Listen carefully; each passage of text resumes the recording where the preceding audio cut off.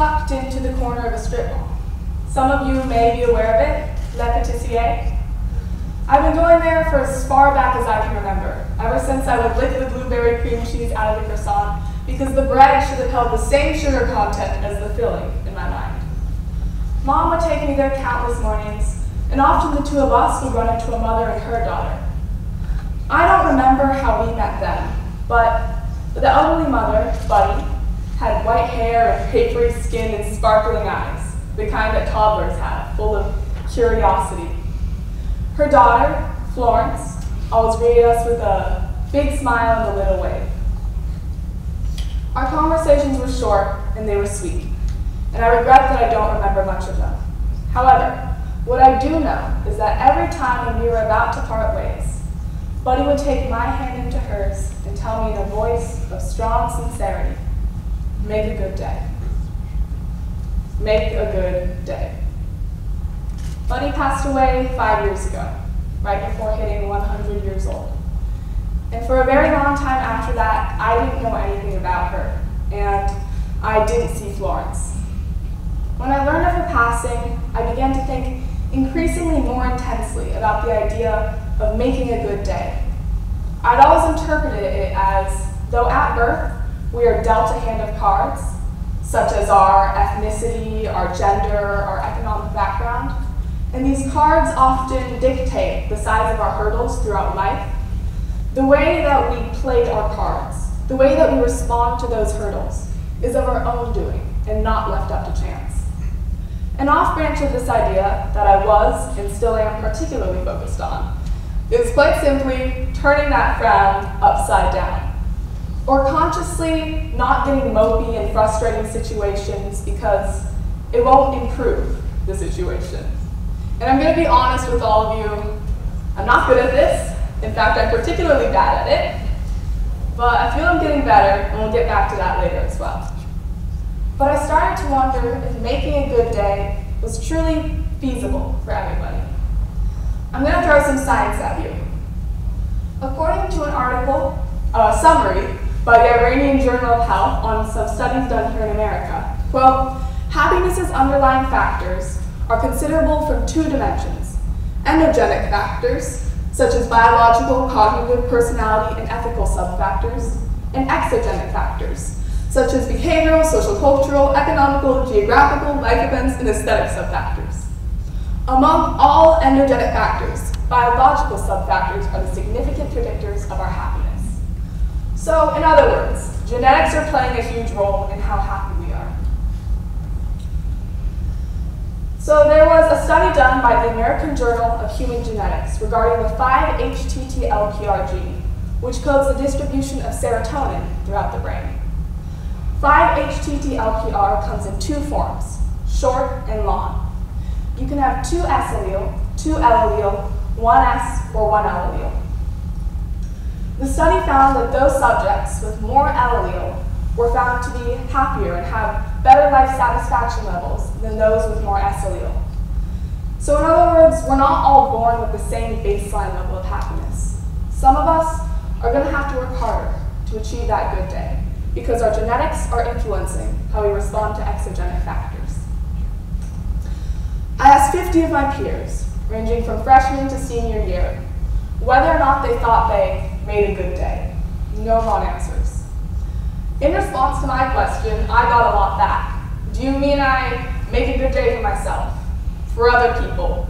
I'm really confused. And seeing as how I didn't fully know what I meant either, I simply told them to interpret it however they wanted. The following are some of the responses that I received. Some explained how you could break a good day. Quote, I think good days can come to you, but only if you cooperate with them. You could have a perfect day thrown at you, but they will only be good if that's how you interpret it, end quote. Others explained how making a good day didn't always feel possible. Quote, I think I try, but sometimes I get bogged down by the details. Also, sometimes I wake up and it feels like my brain has set me up for failure and the day feels gray and everything feels wrong and I don't really know how to describe it, but it's hard for me to function on those days. Others still explained how their actions affected their day.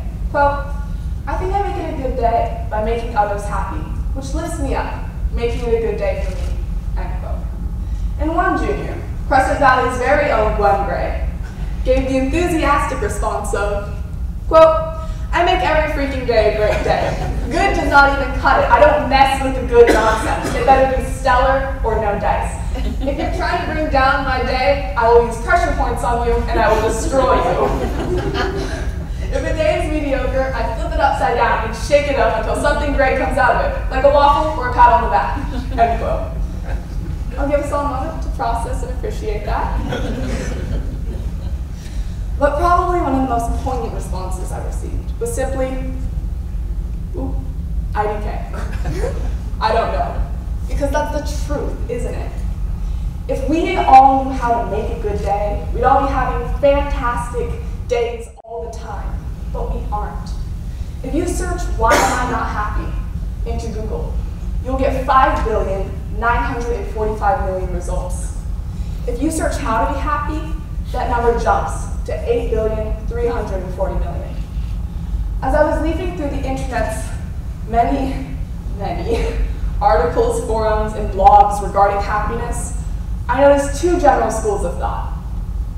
Those that believed that happiness was something that had to be consciously sought, and those that believed that happiness was more like a butterfly. Every time you tried to grab it, it would flit away, but it'd come rest on your shoulder when you weren't looking. My own thought on how to be happier is still developing, but in the general sense, I believe that happiness comes about when you consciously rid your life of the things that are promoting negativity. To quote Marie Kondo, an organizational consultant and author, does it spark joy? Don't hinder your life with things that don't. This might mean anything from cleaning out a closet of clothes that you don't wear anymore, to dropping a toxic friend. And it's not always applicable. I get that. There are going to be times where we have to stay in contact with people that cause us pain. But it's in those moments where you take a step back and you look at yourself as a person. Let's say your sister complains too much. Well, maybe look at how your own behavior triggers hers. That's not to say it's your fault, but your own attitude adjustment might help jumpstart her journey towards self-improvement. A few months back, I went to La Patissier again with a letter in hand to give to the owner, Trini. I asked Trini to please give it to Florence if she ever ran into her, or if they somehow knew each other's contact info. Inside this letter was my contact information and my desire to meet up and talk about Buddy. Well, 20 days ago, I got a call from an unknown number. 6 days later, I was on Florence's front doorstep, about to see her for the first time in 5 years. The first thing that Florence handed me when I took step into her home was a notebook filled with 18 pages worth of content that she had written to me on the life of her mother. Those very pages are outside in the cafeteria for all of you to see, if you do so choose. Buddy was born as Theda Linden Danielle on February 23rd of 1915, and it was a name that she hated. Instead, she went by Buddy, because that's what the soldiers of World War I would call each other, and it was a name that stuck. She signed all of her legal documents as Buddy D, aka Theta L. She grew up playing in sawmills and working in the fields. And when she graduated from high school, she was offered a scholarship to Linfield College, but she rejected it on account that the courses that were offered to women did not interest her. This fieriness, this refusal to simply accept whatever was offered, would follow her for the rest of her life. While working as janitorial staff at Oregon State University, Buddy realized that herself and her female coworkers were being paid $100 less a month than their male counterparts. When Oregon passed the Equal Pay for Equal Work Act, she took Oregon State University to court, she sued them, and she won.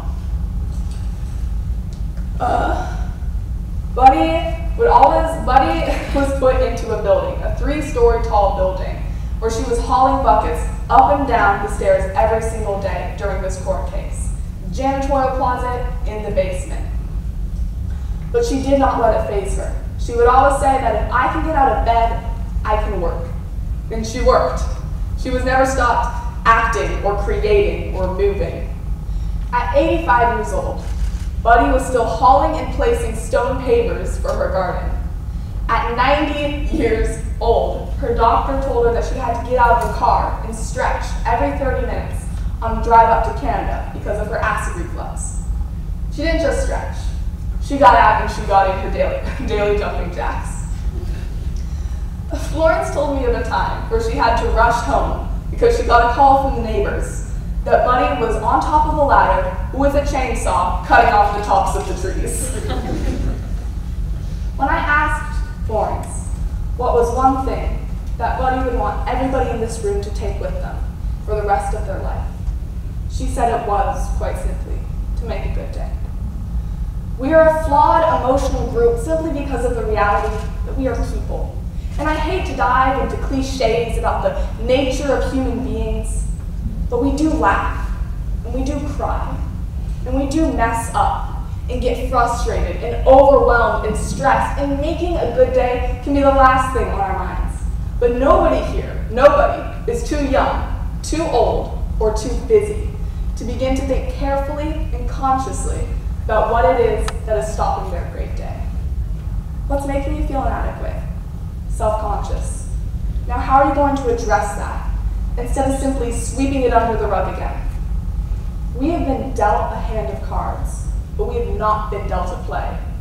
And that is why I encourage each and every one of you here to take Buddy's message to heart and explore what it truly means to make a good day. Thank you.